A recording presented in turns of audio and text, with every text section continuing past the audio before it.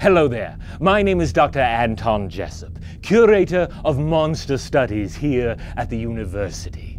We're nearing the end of our semester, and so, ladies, gentlemen, members of the press, I have something of a final preparation here in store for you in the form of this wondrous egg. Leathery, scaled, all but cooking with its own fierce internal heat. Yes, it is high time we crack open the science of the fireworm. The dragon is a creature that varies greatly from one unnatural corner of the world to the other. While Asian dragons crackle with divine power, Western worms run the gamut, from apocalyptic world serpents to infernal threats that rain down fire from above and lord over golden middens in their buried lairs. Yes, they tend to be a greedy, foul-tempered lot, with little love for anything that fails to shimmer, or of course sizzle, when exposed to the flickering flame of their incendiary breath. Certainly, the occasional child or silver-haired maiden may tame their wild nature, but their relationship is typified by violence, horror, and destruction. Here in the natural world, man alone commands the power of fire. Mastery of the flame allows us to break free from the constraints of our body's energy budget and expand into otherwise hostile climates thanks to the warming glow of campfire. It allowed us to conquer the night and, in time, conquer the world. When humans harnessed the power of fire, they began a long and destructive relationship with the flame.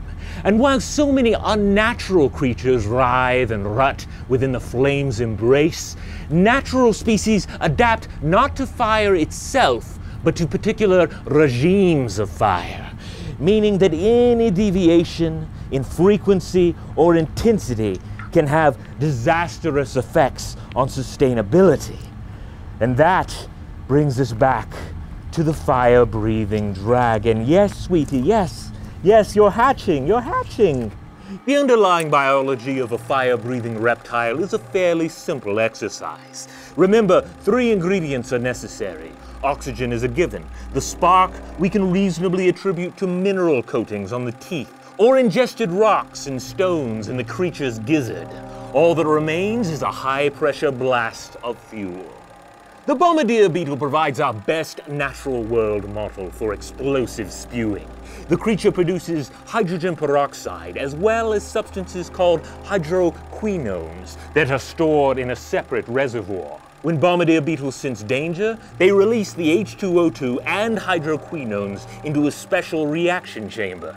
Here, secreted enzymes break down the H2O2, releasing free oxygen to oxygenate the hydroquinones.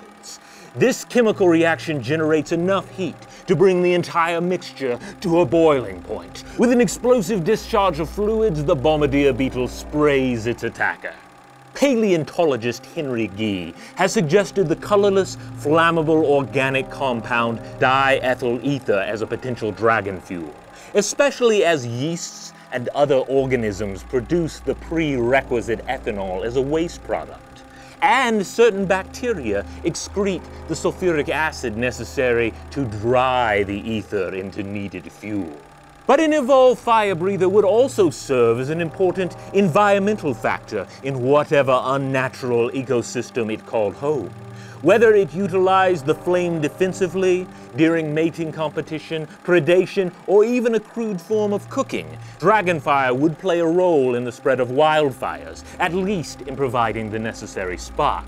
The organisms in its midst would have adapted to cope and even depend on these periodic blazes. So think of that the next time you behold the oh-so-noble Dragonslayer. Not only is he the true fire spreader, destabilizing the natural cycle of wildfires, he also seeks to eradicate the majestic fireworms that provide a necessary fiery jolt to living systems in their midst.